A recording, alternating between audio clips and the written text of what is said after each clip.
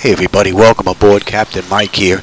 I just put this together real quick because I stumbled upon this. I was having nothing but issues with stutters going on with 2020.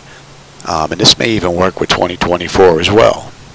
Now I'm out at LA. I've got some pretty severe weather going on here.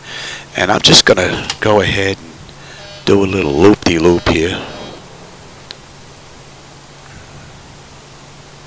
And as you'll be able to see here, hopefully you'll be able to see those flickers. You see those flickers going on there? Right, we'll do one or two of these. This way, you know it's not just texture being loaded in because now I'm facing that particular direction.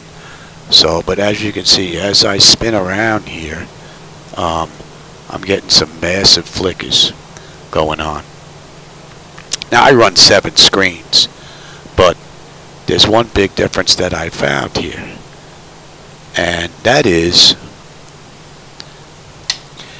with my front screen having the main front screen that 2020 gives you, 2024 gives you, that has that pull down menu where you can change the time of day, the clouds, and all that stuff, get into the toolbar.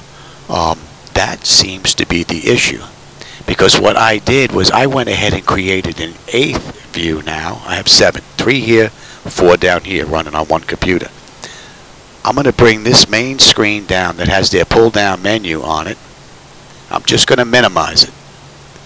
And now what I'm going to do is I'm going to bring up the additional view that I created for the center that doesn't have that menu on it. So I have a 4K that's running that has the menu minimized, plus this screen, this screen, this screen, which is 4, and then 4 down here. Now I'm running 8. Now we're going to go in the same circle out here at LA, and you'll see the difference. I think it has something to do with their pull down menu.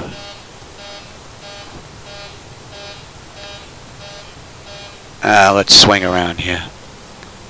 Look at this. It's like butter. And all I did was minimize the screen that has the pull down menu on it and add another 4K into the mix. Look at that. It's like butter. All the way around. And I can come back to the main menu screen here. That's where you say, oh, well, maybe all the scenery is loaded because we've been sitting here a while. That's not the case. Because I can go back into the menu, the one that has the menu on it. I'll minimize this one, and I will bring up the one that has the menu on it. This one has the menu on it, and we'll go for another spin.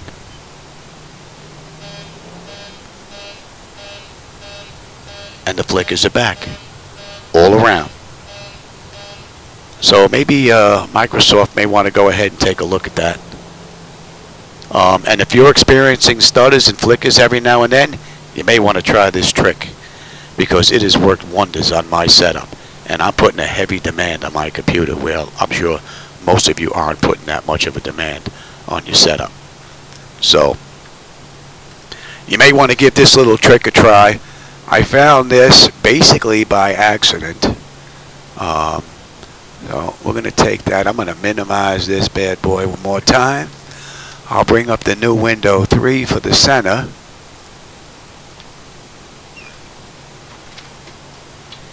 And we're off to the races.